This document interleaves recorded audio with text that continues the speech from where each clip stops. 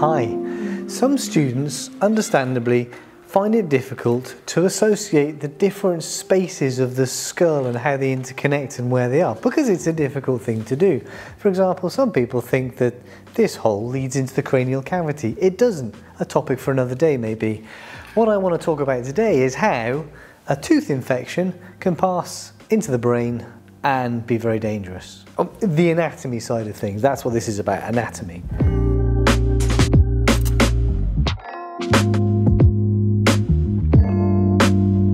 So we're probably going to be using a bit of existing anatomy knowledge to work this out, but we've got to go from here to in there, and we're a bacteria or something.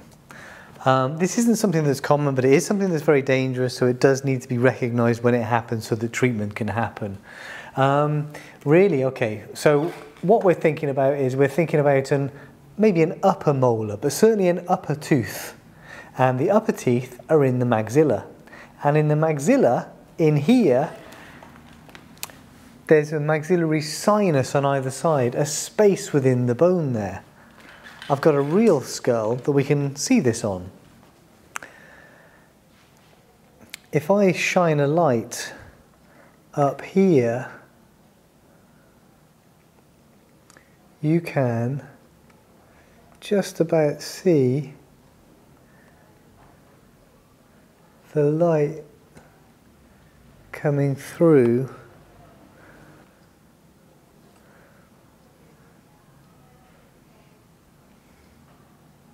the maxilla. Is not a solid bone.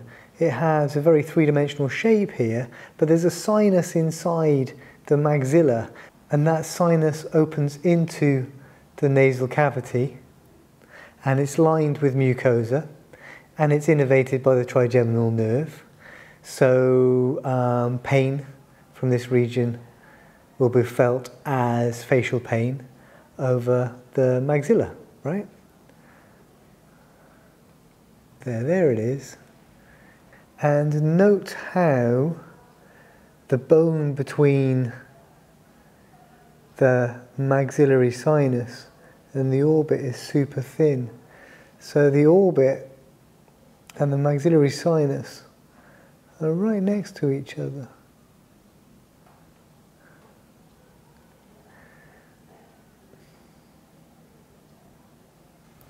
Here is another way of looking at this.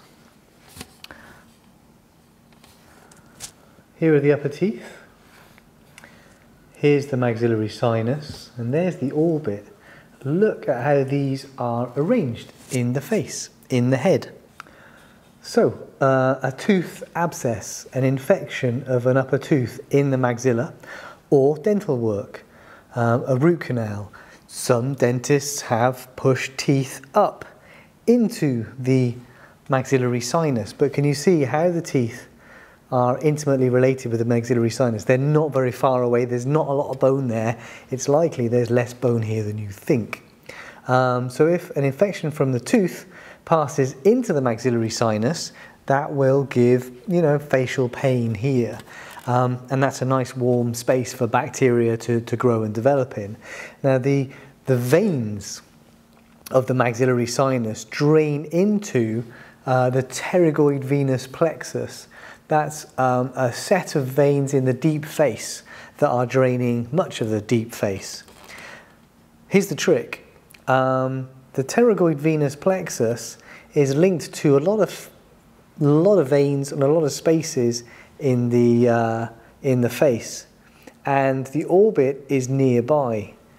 The ophthalmic veins, so the superior and inferior ophthalmic veins within the orbit, will actually drain into the orbit, into the cranial cavity, and into the cavernous sinus, one of the dural venous sinuses inside the cranial cavity. So upper teeth, maxillary sinus, orbit, pterygoid venous plexus. Here, right, so we're going to go here.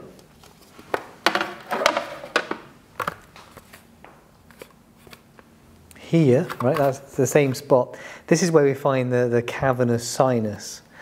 If the infection then passes to the cavernous sinus, it's likely to cause the formation of a thrombus, a clot. Blood flow through the cavernous sinus will be limited, which means that the cavernous sinus, being a venous structure, is likely to expand, dilate. And through here we have a number of cranial nerves passing.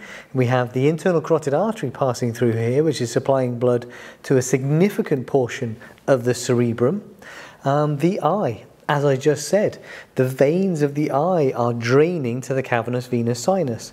If blood cannot pass through the cavernous venous sinus, then the eye, the orbit, is going to start to swell. So you'll see redness and swelling in the orbit.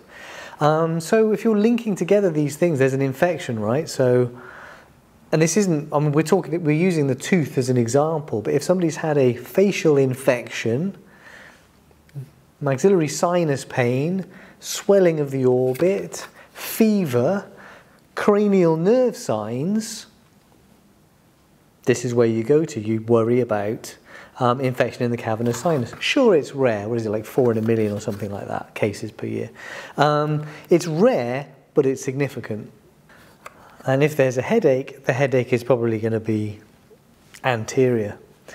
Now, there aren't any veins in the dural venous sinuses, so once the infection gets into the cavernous sinus, it can spread to the other sinuses. It can spread to the cerebral veins, so this can become meningitis. This can become a cerebral abscess.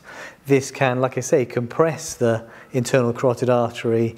It could even, if you really think about it, a thrombus could pass through the dural venous sinuses. They drain through the internal jugular vein. That would run back to the heart, through the heart, to the lungs. That could even result in a pulmonary embolus.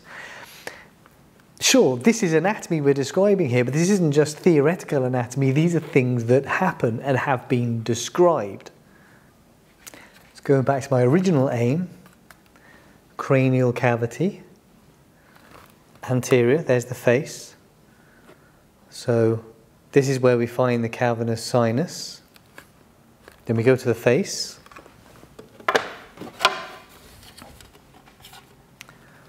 That's where we find the cavernous sinus. That's the internal carotid artery again there. Cavernous sinus, orbit, maxillary sinus, pterygoid venous plexus is linking all of these things, upper teeth. That's what I want you to be able to visualize in the face, those spaces and how close they are.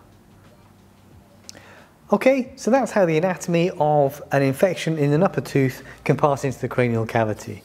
That's the sort of thing you need to watch out for, because, like I say, while it's rare, if you do recognize that anatomy, recognize those symptoms, link it all up, you can make a big difference to that patient's life and that patient's chances of survival and future morbidity.